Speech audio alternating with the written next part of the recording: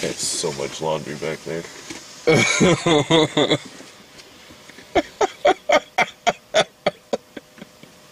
Man, that movie wasn't very good. That movie was really bad, bro.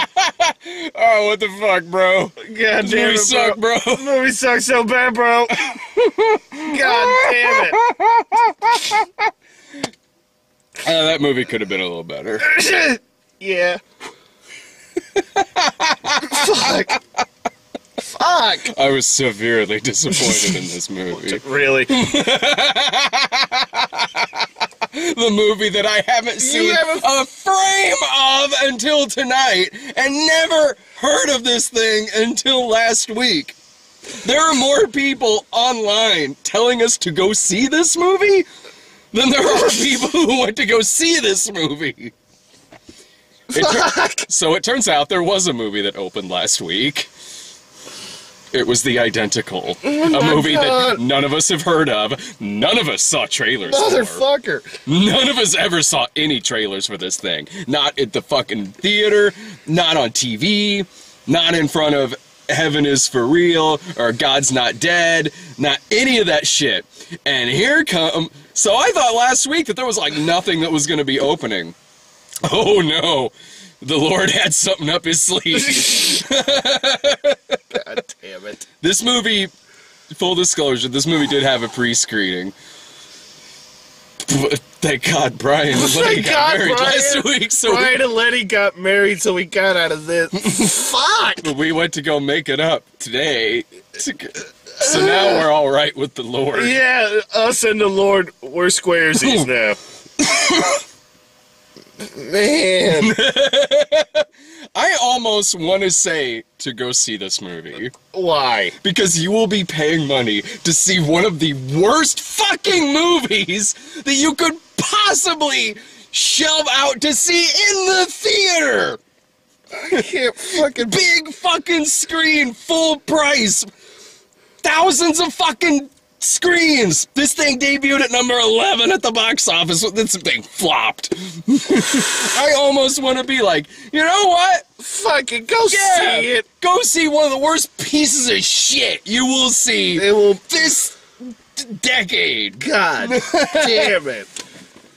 This is going to be a long fucking night. Oh yeah, we're not done yet. We got another movie after this. We're not done yet. We got the good one done first. I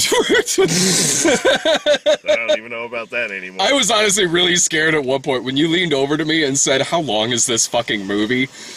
The movie started at 6:40, and I'm kind of used to movies starting like on the hour. So when I looked at my clock and it said like 7:20 or 7:26, I was like, fuck, this thing's only been on for like 20 minutes. Oh wait, okay, hang on, it's been on for like 45 minutes. I leaned over to Jake towards the end and was like, dude, we still got like 40 minutes of this left. Fuck off. We did, and it was right at the end. God damn it. In case you don't know what this movie is about. Which I can't fucking blame you. Right? If you don't know what the movie is about. Oh my God. It all starts in Cotton Country, 1936. In Decatur, Alabama. It wasn't Decatur, Illinois, because it was plant life there. It wasn't a bunch of fucking soybeans and it didn't stink all the high hell. So, this young couple, who aren't the richest couple in the world, they live like in a cabin and shit, they give birth to twins. As it turns out, raising twins might be hard. But luckily, Pastor Ray Liotta and his luscious wife, Ashley Judd, come rolling in through town, giving a sermon about their miscarriage, which was a little awkward. Which was really awkward. Ladies and gentlemen, my lovely wife, who just miscarried. Who just miscarried over Thanksgiving. So then Jake leans over to me and goes, oh, well, they got twins. They can just give them one of the twins. That's what happens! Exactly what happened. I was like, well, they got two. They can just sell the other one for $50. Well, they didn't sell it. They just gave it the fuck away. to Pastor Rayleigh. Oh my! I didn't know that was God. actually gonna happen. I didn't know you could use babies as fucking currency. That's the next scene in the movie. The wife is like, "What? No, What? No. Oh, come on, honey. Come on, look, this shit is hard enough. It's the goddamn depression. I got 2 of these little fuckers now. I was only expecting one. By the Pop way- one off. This was the day their kid was born. Yes. Because I know math, unlike this movie. Because now they give one baby to Ray Liotta and Ashley Judd. And instead of just being like, yeah, we gave one of the kids up for adoption. Like, they're talking like, oh, like, this was God's calling for us to be lazy parents.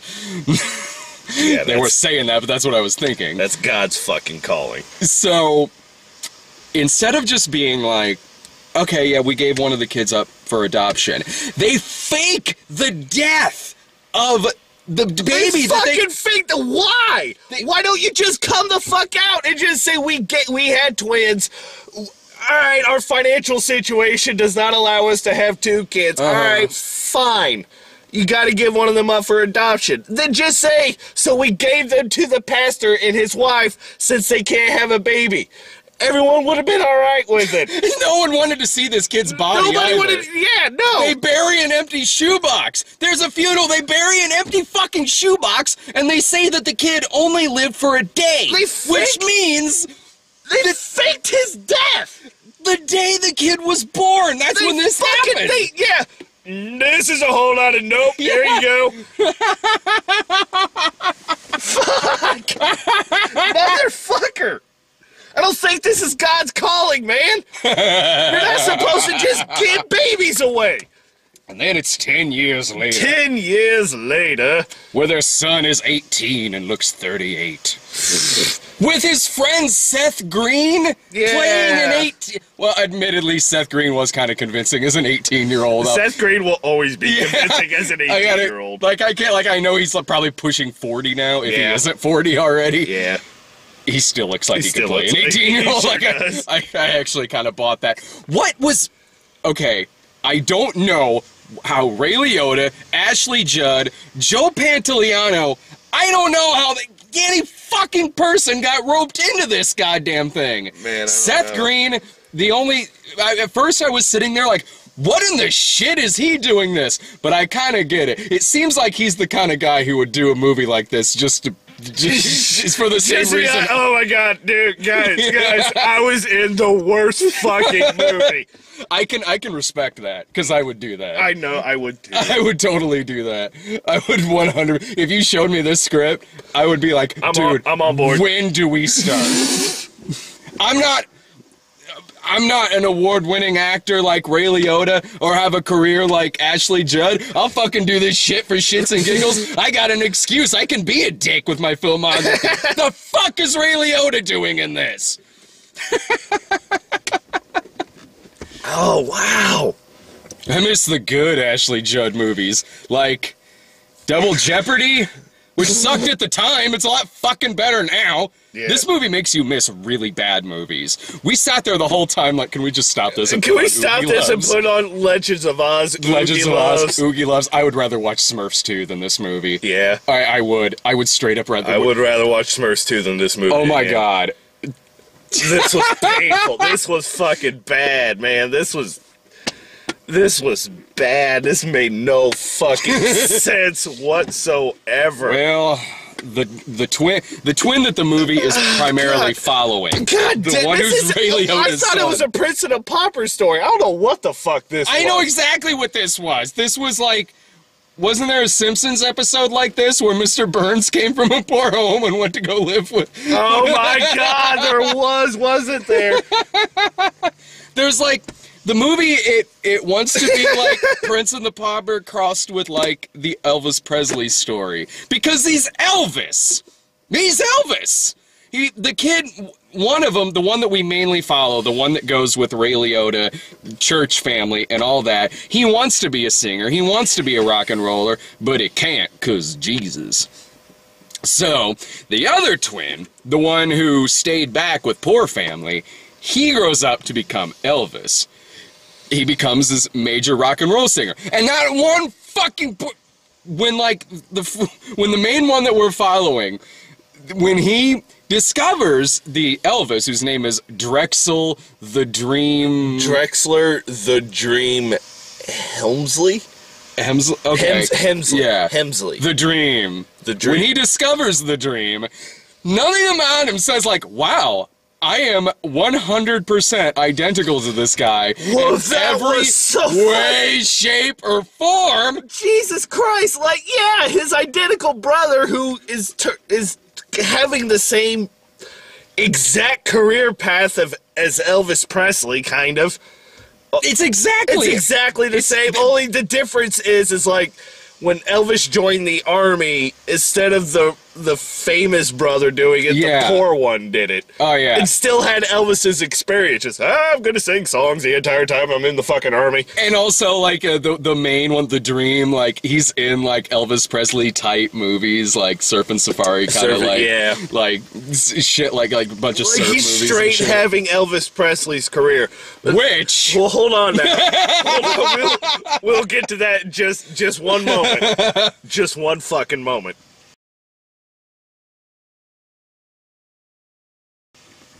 God damn it. But I don't even remember what the hell I was talking about. There's so much. They have the same, he has the same. Oh, yeah. So they, all three of them, well, there's Elvis and then these other two who look and sound exactly like Elvis. Yes, they do. And I will say this. The guy's acting aside, because it sucks. It was terrible. The guy's acting aside, he is a very good Elvis impersonator. Yeah, he was. If that was him singing, which I assume it was. The guy looks... At some points in the movies, he looks a little more like Chris Mitchum, but like, other than that, he does look like Elvis. He can sing like Elvis. Like, if I had heard these songs on the radio, I'd think it was Elvis. I would think it was Elvis. I would totally think it was Elvis. Except for the few songs in the movie that do sound like Elvis, if Elvis was doing tunes in 1983. Were you catching that too? I was catching that too. That was getting weird. I could not tell what time frame we were going through. Yeah, like, I'm hearing some Loverboy. Like, I'm hearing an awful, like, I'm getting some disco going now. I'm getting some Gary Newman. We got Gary Newman. The ending credits plays Ringo Starr. Got to pay the dues if you want to sing the blues, and you know it don't come easy. The classic Elvis song. That classic Elvis song. That's my favorite Elvis song next to Band on the Run. Fuck this movie. This movie sucks. This movie was really bad, bro. Fucking... So, like, the twin that we're following, the identical. The identical. No, that's what the movie calls him. No, that's what the movie calls him. Like, there's a scene where his God-fearing pastor and his parents come across the this is confusing. the other brother's single record that started him being popular. They come across it, she brings it home, she starts playing devil's music. And they're like, oh, well, he can never learn about this. The dad's even getting pissed off when he's singing scripture in church. It's like, dude, he is technically singing a hymn. Why he's singing a hymn. What are you getting so fucking mad about? But, like, so he hears it on the radio. It's like, oh, what is this? Yeah. Boy, it sounds like me. So and it looks like me. And he buys a record, and there's a scene where he's jamming out to the song. Yeah. And he has the record in his hand, and on the record is the identical twin. He's on the fucking front of the record. He's, like, right there, like, ha-ha. In the 1950s, like, ha. Yeah. Like, pose. And he's just... It's a good song, bro. Just sitting there looking at it, singing, looking at it. Did it not occur to you to be like, God damn it, why does he look like me? Everyone in this movie keeps coming up to him and be like, do you know who you look like? And this is another thing that doesn't make sense come later on, but... not even remotely. Like, do you know who you look like? Drexel. I hear that a lot, baby. I hear that a lot, baby. Oh my God. Fuck me. So church dad wants him to become a minister. He doesn't want to become a minister, so he doesn't, which there is a I don't want your life scene in this movie. I hadn't seen that since the late 90s. Oh. He starts working for Joey Pants in a car garage, and then he wins a sound-alike contest for Drexel, in which Drexel actually shows up, who doesn't quite dress like Elvis. He sort of dresses like Elvis by way of Michael Jackson. Man, that was the weirdest thing that I was like... He looked like the lead singer from the Black Crowes in the 90s. That's exactly what he looked like. Okay, like like the frilly blouse thing with the long leather jacket and like the cowboy hat, big aviators and long hair. Like that's who he looked. That's what his twin showed up to the place where people were singing like him. They call him the Identical. They do. They say they start touring him around the country, calling him the Identical. And when he wins this contest, he's singing to his brother, and it's really unintentionally. It gets a little romantic. I'm not gonna lie. Yeah, it gets like these two brothers are gonna bang. I hope so. By the end of this. It says PG for smoking. I didn't know it was about dick. Yeah, it's only rated PG for smoking. There's a part in the movie where Seth Green is smoking and it's CGI smoke. In a CGI smoke. Yeah, that's... The devil's vapors. So he gets picked up by... The Identical gets picked up by a manager.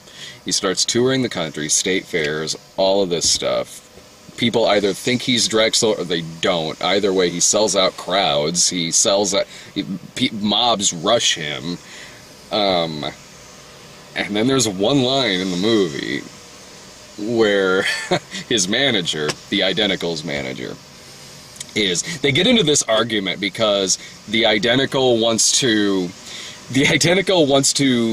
incorporate some of his own songs into the lineup, which I didn't understand what the big fucking deal was there. You're still selling out fucking stadiums. Let the fucking kid sing one of his own goddamn songs. It's not gonna fucking matter. Most of it sounds alike anyway. They all sound alike. They all sound like Elvis. Yeah. What the fuck does it matter? You have two people who sound like Elvis. And the reason we keep bringing this fucking thing up is because in the goddamn movie, I can suspend belief long enough if within this universe, Elvis Presley, the Elvis we all know, didn't exist. Yeah. All right, I can follow this a little bit better. Yeah. If Elvis did not exist in this universe, but there's a motherfucking line in this movie where he says, he's talking about You're just an identical. You're just an identical. People want to. There's Elvis Presley. There's only one Elvis. There's only one Beatles. There's only one Elvis. There's only one Beatles, and there's actually four Beatles. Fucking asshole manager. God, there's only one Elvis Presley. There's only one Beatles, and there's only one Drexler the Dream Hemsley. No, there's not. There's only one Elvis and two motherfuckers who look and sound like him. Maybe he was talking about Elvis Costello. Man, no, he was not talking about. There's only one film critic, Elvis Mitchell. There's only one J. Elvis Weinstein. So they just straight up bring up Elvis, and Elvis exists in this universe. This one line makes Elvis exist in this universe. So this Drexel guy is the biggest rip-off artist you've ever seen. Why are people going to see Drexler when fucking Elvis himself in the 50s, when Elvis was fucking Elvis? Why are they seeing Drexler? The Identical. He is the Elvis. Exactly. There's Elvis, and then there's your brother, who is the ultimate ripoff artist, and then there's you, who's the poor man to the ultimate ripoff artist of the king of rock and roll himself. Are you motherfucking kidding me? And so many people are confusing the Identical with Drexel. Not a fucking one is like, you know who else you remind me of? Do you know who you look like? Elvis. I'm just throwing it out there. And I'm talking, they completely mimic Elvis's career. Everything! Like, he lives in, not Graceland, Dreamland! Fucking Dreamland! Yeah. Oh my god. The only thing that didn't mimic was his brother died in a plane crash and not on the toilet. Yeah. Which would have been funnier, actually, if he did die on the toilet. Wow, the whole movie's just about the guy. It turns out the whole movie's just about the guy who sang Suspicion. Terry Stafford. Terry Stafford. The movie's about Terry Stafford. It's actually about Elvis himself. We got a local Elvis impersonator here in Springfield named Elvis himself. he's actually. Do we really? You've never heard of Elvis himself? There's probably a reason because of that really dumb name that I haven't heard him. You were never at the radio station when he was there? Mm-mm. Oh, he used to come there quite a bit. No, see, I didn't. I wasn't allowed to stay there very long because you fuckers threw me under the bus and I got fired. We should have blamed Elvis himself. You should have blamed Elvis himself. Look, it was Elvis himself. Look, dude, it was Elvis himself who broke into the radio station late at night to play paintball in the radio studios. I liked Elvis himself, man. Elvis himself. I wonder if he's still around. I liked Elvis himself. I used to have to do parades with him, and he would he was bigger Elvis, like Vegas Elvis, and he would do his warm-up exercises and stuff like that with his voice and just kind of walk around like the radio station ice cream truck with a microphone just going, "Hey man, hey man."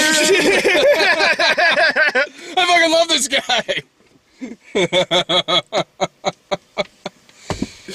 Fuck, man. Jesus Christ.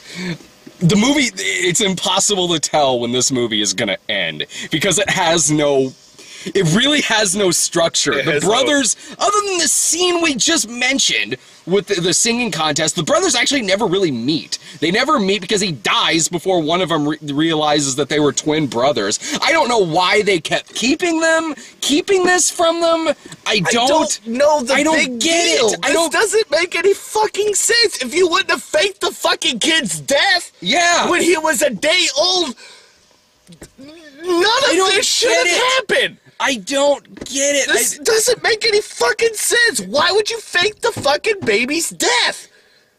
It's just, that empty shoebox is still buried there.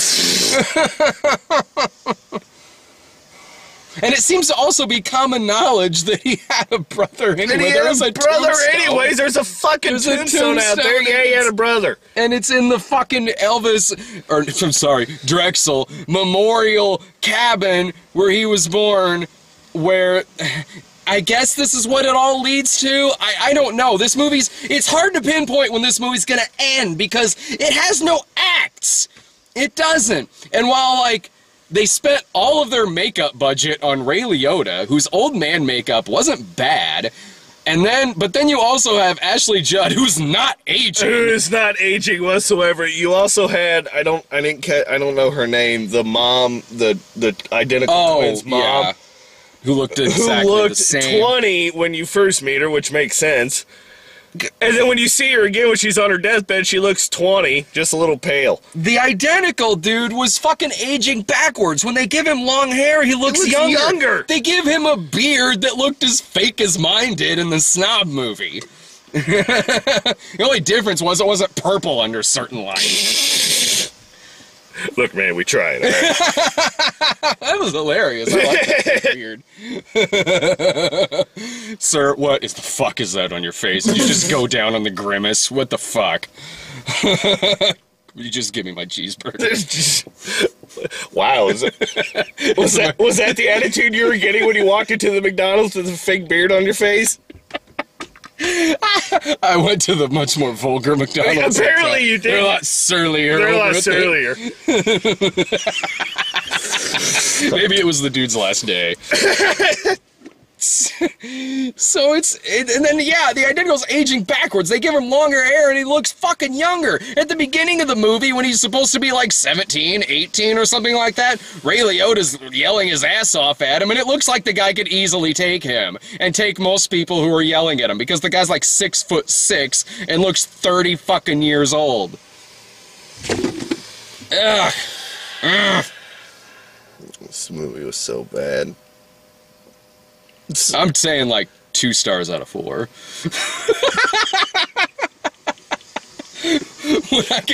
When I got back from the bathroom, like an hour and 20 minutes into it, I had to go use the restroom. I get back and I lean over to Jake. I'm like, what would you have done if I just stayed in the lobby? I'll tell you exactly what I would have done. I would have sat there, watched the rest of this stupid-ass movie, got up at the end credits, walked down the little stairs, turn around and walk down the aisle, walk out the door, find you in the lobby, and punch you directly into the man, head. don't punch me! I'm fucking playing the car racing game! Oh, you fucking dick! Bouncing your head off of the screen then. Sorry, dude, I had to take a really long piss. Yeah. At the arcade? Fuck, did I miss the end of the movie? Oh, yeah, dude, you did. It finally wrapped it all together. I told you it would get good. Fuck off. You looked at me halfway into it, and I just slipped back and went, maybe it'll get better. There are times, dude. There are just times where I just look at you with just hate. That was one of the most, like, God, Brad, I don't know why I don't know, dude, it'll get better. Fucking dick. No, it won't. Don't yell at me. Yell at the one fucking jackass on Rotten Tomatoes who gave this a positive review to bump it up to 4% on Rotten Tomatoes. God damn it, there's always one. And the only thing I can figure is I don't know, maybe it's from some religious newspaper, or it's someone who... It has to be either a religious paper or some kind of Bible thumper. Or maybe it's somebody who just liked the music. Some of it's not bad. Some of the music is not bad. Okay. I do like Elvis. I like this sounds Elvis. exactly like Elvis. It sounds like Elvis, so I'm alright with the music. Fuck. This movie is serious. It's The Room for religious people. That's what this movie is. This movie is... It's The Room. It's Birdemic. This is a train wreck. This is a colossal train wreck that, like The Room and Birdemic, oh man, they could make you mad, but some train wrecks, it's just like, this is the kind of movie where, like, Adult Swim will be a dick and show this movie at, like, midnight at some point. Fuck, they might. It's got Seth Green in it. It's got Seth Green in it. I could see this building up like a cult following. It's like a Room-style bad movie. Please, no. No. I mean, it probably will. Because it's extremely bad. This is bad. I mean, I can't describe to you. And I've seen my fair share of bad movies. You have seen your fair share of bad movies. We all have. We all have. This one's up there. This one is up there. Like, really high up there. This is up there with one of the worst movies we've ever possibly had to see. Ever have any of these seen screenings. at any of these screenings. Yes. It was so bad that we left the auditorium and I was in tears. I was laughing at how sad we were in that moment that we went to go see this in a theater.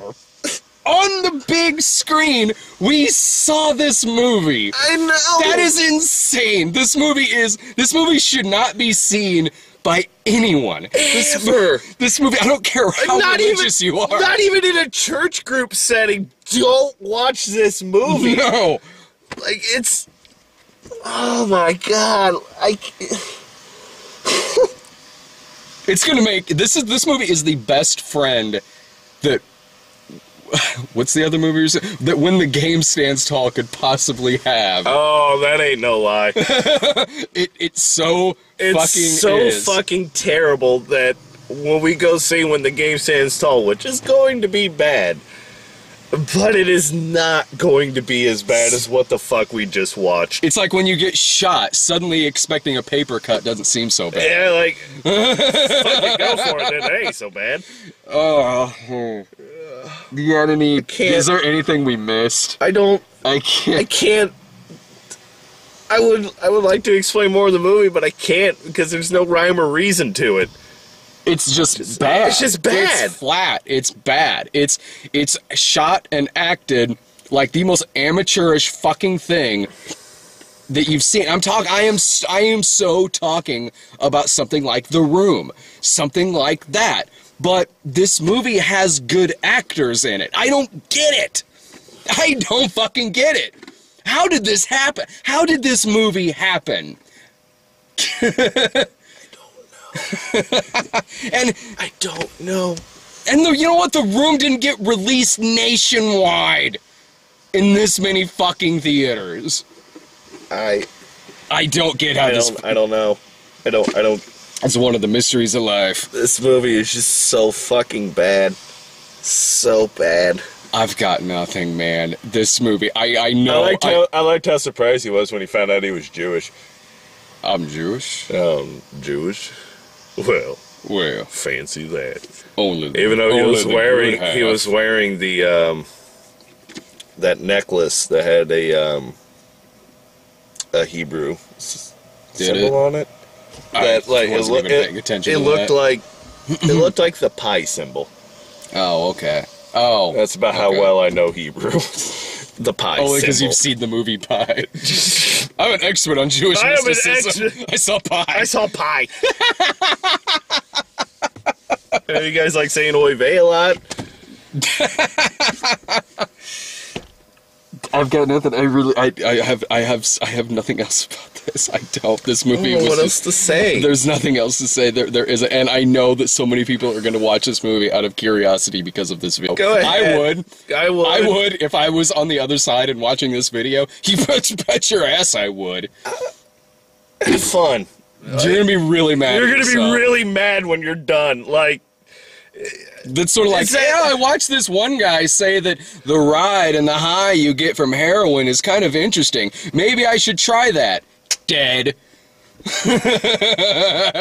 Look, just because we survived it doesn't necessarily mean you gotta do it. All it takes is one. It just takes one. Just one, bro. Fuck this. I can't. Wow. God, that was so stupid. You ready to go see the other one? Fuck, why not?